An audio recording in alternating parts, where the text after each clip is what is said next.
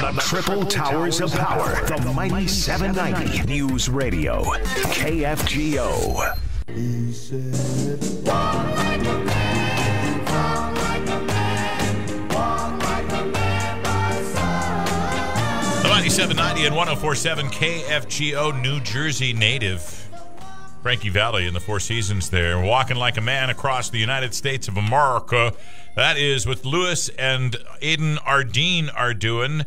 The boys are from New Jersey. They started around May 1st. They're going to walk about 3,000 miles from New Jersey to San Francisco to help raise money and support restaurant workers. We'll actually have to find out exactly where they're headed for in California.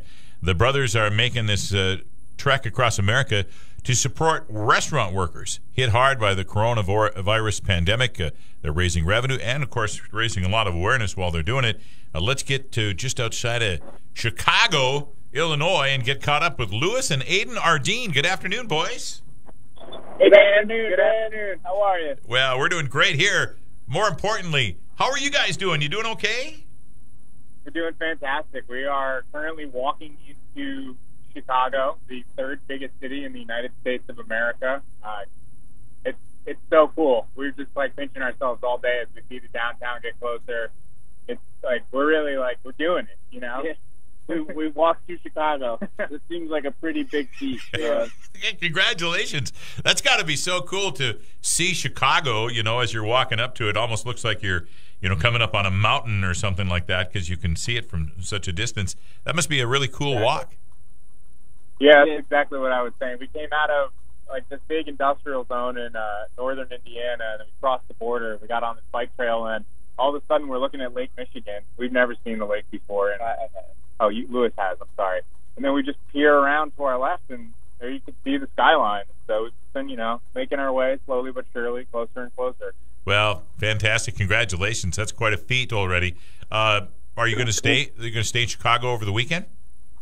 Yeah, we're going to get a hotel tonight, and then tomorrow we're going to hike up to our friends, and I think they're in, north of Wrigley Field. Yeah, just a couple miles north of Wrigley Field. So we'll stay with them. They're going to host us until Tuesday morning, and then we'll make our way out of town. Well, wonderful. Any chance you'd get to a Cubs game or anything like that while you're there?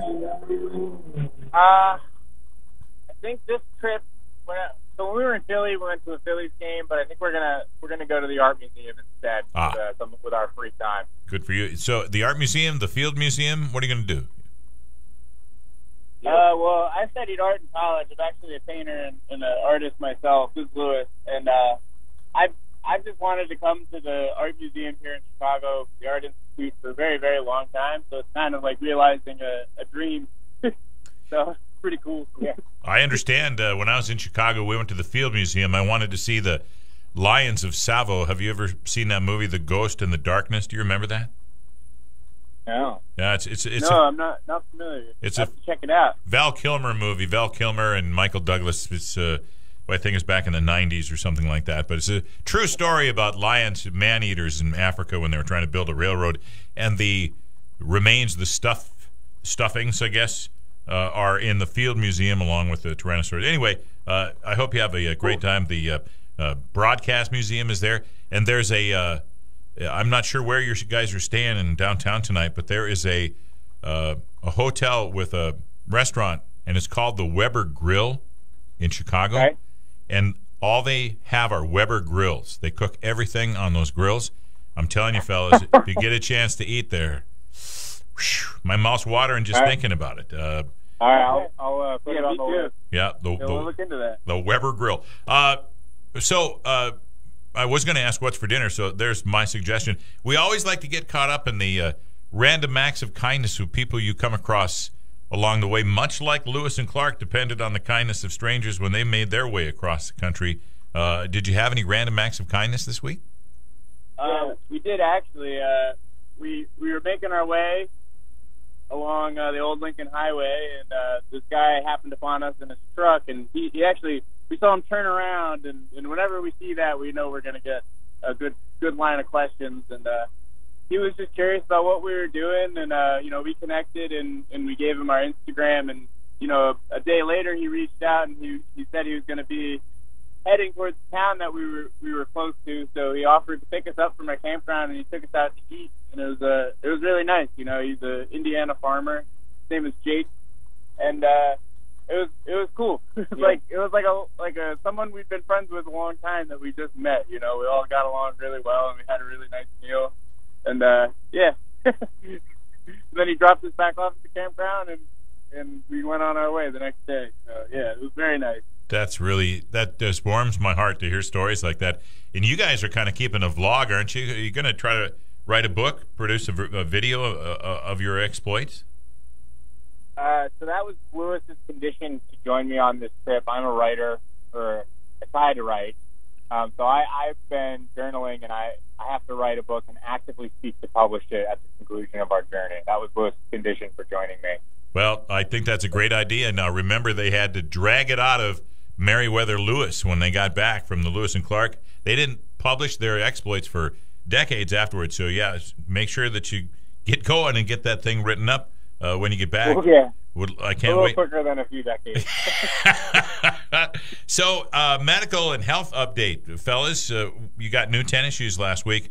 We were talking to some folks earlier today. They wanted to know how many pairs of shoes that you've gone through so far. Lewis here. I'm currently on my second pair of shoes. My first pair was Hoka's, and now I'm wearing a pair of Ultras. But I definitely should have had another pair in there between, because I put about 750 miles on the first pair, and you know, my dogs were very sore. They were barking actually. So happy to have a new pair of shoes. I feel great now. So everybody's healthy. You guys are feeling okay. Your feet are okay. Oh yeah, we feel great. Man, we feel stronger every day. Well, I'm glad to hear that. So you guys had a thunderstorm to go through, you know, and we're watching rain come across the state of North Dakota this afternoon. Much needed, but you guys got caught up in a storm in your tent, huh? Yeah, so we've heard that we're kind of on the edge of Tornado Alley. You know, we give great respect to the weather, and we check the weather report frequently, and but it turned so quick, and we were camping in Indiana. A storm came through, and we were making dinner, so that was fun. We had to make dinner on our tent, and then we thought maybe another storm was going to come early in the morning. But, you know, if it was anything like the storm we had just dealt with, you know, it would last 30 minutes and we'd be fine. It was terrifying. Yeah, we were laying there. I was trying to fall asleep, but it was really humid, and I just couldn't get to sleep. And, like, on our tent, we have these two flies, kind of just the doors to the rain flies. So we leave them open to allow airflow in, and I'm laying there, and I just felt the wind pick up, and I remember waking Aiden up and go, Aiden, close your fly. He wakes up with a shock, closes it really fast, and then as soon as that happened, the sky just opened up, and you know, it lasted all night. And it was pretty scary, not gonna lie. We felt some lightning come down on the campground, and yeah, it was electric. Oh my gosh, I can't believe somebody from the campground didn't come and get you and put you in a shelter. Yeah, you know. Well, we should have been more vigilant, I suppose. We were okay. We got a great tent. We learned a valuable lesson. So have you run across any media covering you on your walk the last couple of days, last couple of weeks?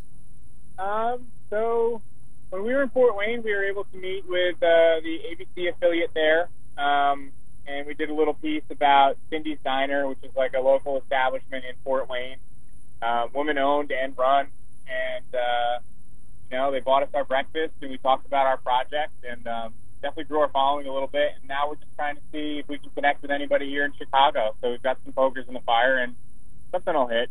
Well, I hope so. I mean, I think you guys are a tremendous story, and I think it'll pick up more, press as you guys get closer and closer to your goal as you go across the country. Absolutely. Where are you going in California, by the way? I'm reading the thing that said San Francisco. Is that where you're headed? Yeah, so our ultimate destination is San Francisco, and we will touch the Pacific Ocean at Stinson Beach. That will be the conclusion of our journey. Now, you guys haven't figured out by now in talking to me that I'm a history geek and a huge Lewis and Clark fan. And the chapter in the book when Clark sees the Pacific Ocean is, "Oh, the joy." So I'm sure that when you guys finally get to the ocean, it'll be one of those, "Oh, the joy." And you go jump in. Are you going swimming when you get there?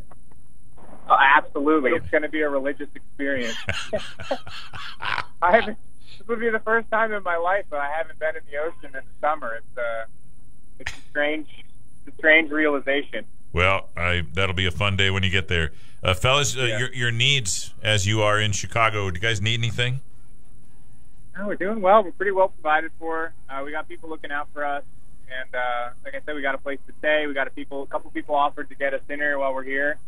So, Good to hear. Again, guys, if you wouldn't mind, would you give us all the information again to follow you guys and to make a donation to the Restaurant Association and to help you guys out, too, along the way? How do we follow you and get all that information? Absolutely. Our primary page and we're most active on is Instagram, and that's Ardine's X America. So I'll spell that for you. It's ARDINES X America. And you can find the donation link through that page as well as on our website, unmutedstories.org/donate. And I'm happy to report we've raised almost $28,000 so far. Woo! So, we feel great. Well, you should be, and you should be very proud of what you guys are doing as well. Always concerned about your safety, of course. Guys, it's always a thrill to get caught up every Friday as you're walking across America during the summer of 2021. I sure appreciate the opportunity to talk with you. Lewis and Aiden Ardine from New Jersey walking to California to raise revenue and raise awareness for restaurant workers in America after a tough year with the COVID virus. Lewis and Aiden, you please be careful on the road. It's wonderful to get caught up with you, and I hope you enjoy Chicago this weekend. Likewise, Thank you so much. It's been a pleasure. Thank you. Have a great weekend. Yep, you too. Get some rest, guys. That's Lewis and Aiden Ardine from New Jersey walking across America to benefit others, to benefit the Restaurant Association and restaurant workers everywhere in America. Isn't that cool? It's Ardine's X America, Instagram and Twitter, and unmutedstories.com/donate. Unmutedstories.com/donate. And we'll have all that information on our podcast in just a few minutes. So there you go. So please check that out and go check them out and be generous if you can.